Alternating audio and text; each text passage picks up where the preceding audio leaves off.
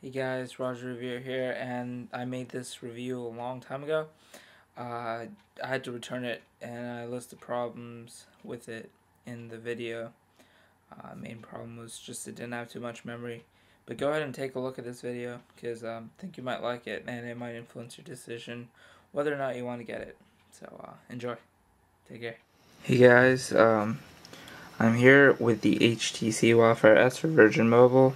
Sorry I haven't been able to, record anything in so long. I've been busy with college essays and stuff for senior year. But I picked this up last Sunday when the day it came out, and I'm about here to give you a review of it. You got a 320 by 480 screen. Here you got 4 capacitive buttons. Down here you've got a lanyard and a lanyard holder thing, microphone port.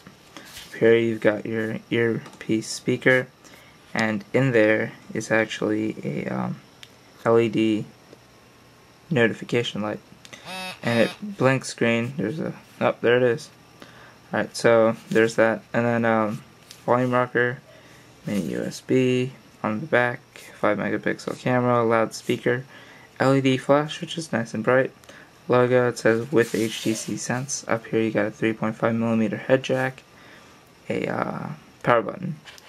Nice device, real skinny. Put that next to the Samsung Intercept. And there obviously is a big difference because one has a keyboard and one does not. You can see there. Alright, so there's that. Yeah, Intercept. And this has Gorilla Glass, so any scratches you're seeing, it's because of the screen protector. Alright, here it has Gorilla Glass. So here's the screen. It's really a great looking screen, and the pictures and images look real nice. It's really smooth for 600 megahertz here, and oh, my girlfriend texted there. It's got all the things of HTC Sense 2.1.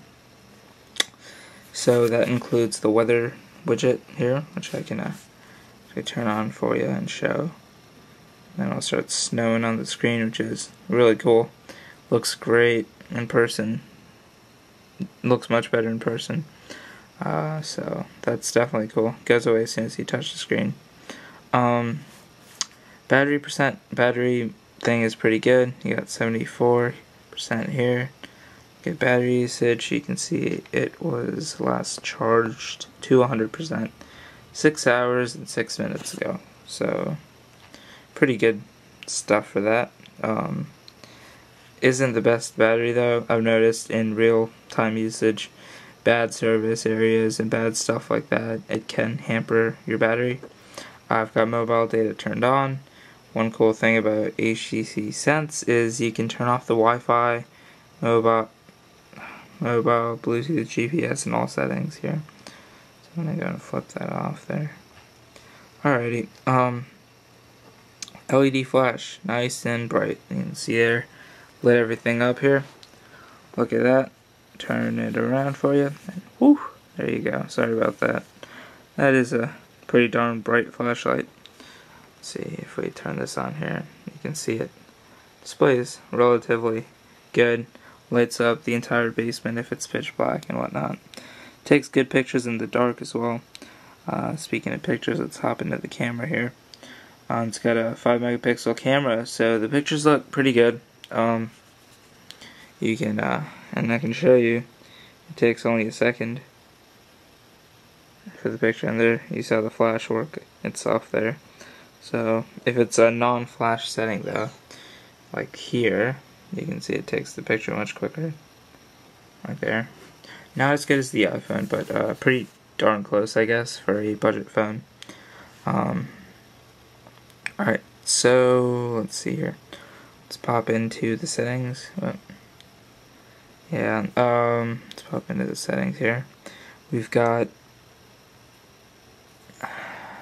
right, sorry guys, been a while since I've been back. Software info, and you can see Android 2.3.4. HTC Sense 2.1. Alright,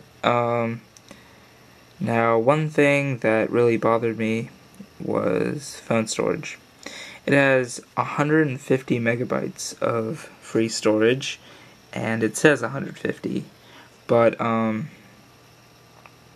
there really isn't, because all the HTC bloatware and, I don't know, Virgin Mobile, whatnot, takes up most of the room on this phone. So I can go show you the let's go up here. I think this has it, and you can see phone only. I have barely anything on here. I've got kilobyte, 1.0 megabyte, couple megabytes here, 10, 5, 3, that's it. And my phone has 15 megabytes of storage. That's ridiculously stupid. So nothing else is movable. There you go. That's one perk of having a small phone. You can drop it easily. This phone's really small, and it hasn't slipped. That's the first time it slipped, but I wouldn't be too worried about it falling. At first, the 600 megahertz processor kind of scared me, because, you know, I don't know how good it'd be. But look at that, it works real well. One thing I have noticed under gallery, which will take more time loading, here I can show you. There's the gallery, looks like that. Here's a picture from the actual phone. Yeah, well, and most of these are. Some of these aren't though. Those are from earlier, and those are from my Canon. I just have them on here. Here's the picture in my background, and you can see multi-touch works really well. Go and zoom in there. One thing though is the 600 megahertz processor takes a little bit of time when you're zooming in on a high-end quality picture. It'll take some time. So here, for example, let's see. Alright, so here's a picture that I took with this camera, the Canon. And if I try to zoom in here, so you can see pixelation occurs for a while, and then I'll clear up and fine tune. But other than that, you know, not the greatest thing in the world. So, but I mean, that's okay. It works well, and it does what it's supposed to. Using a friend stream, you can update your Twitter, your Facebook. The keyboard that comes with the device isn't that good. I didn't like it at all, but it does come with swipe. But I mean, I used Gingerbread keyboard I downloaded. The one that comes stock is touch input. Kind of reminded me of SwiftKey, but it wasn't. It was kind of a, I don't know, I want to say a fluke, but it wasn't as, I didn't really like it that much. And go ahead and change that back before I forget. Alright, and the mail application looks pretty good. It's the HTC Sense application here. And let's see, I use GoSMS Pro to you know, do my messages over the standard message app. I can show you the standard message app here, and there's that. And yeah, the sound settings for this phone, they're nice, smooth.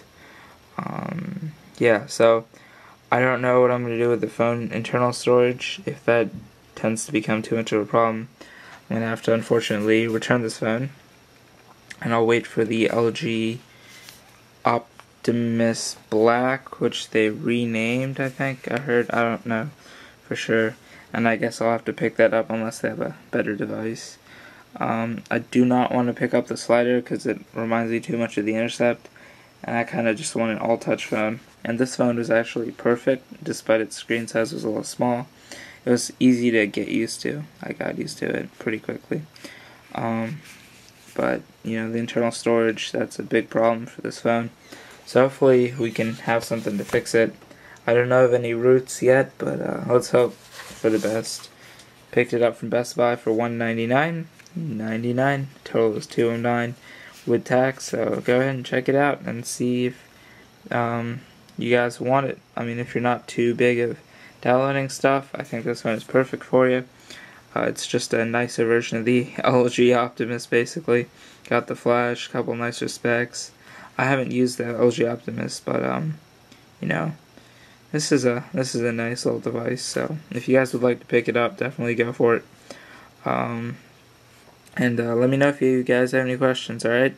Talk to you guys later. Bye.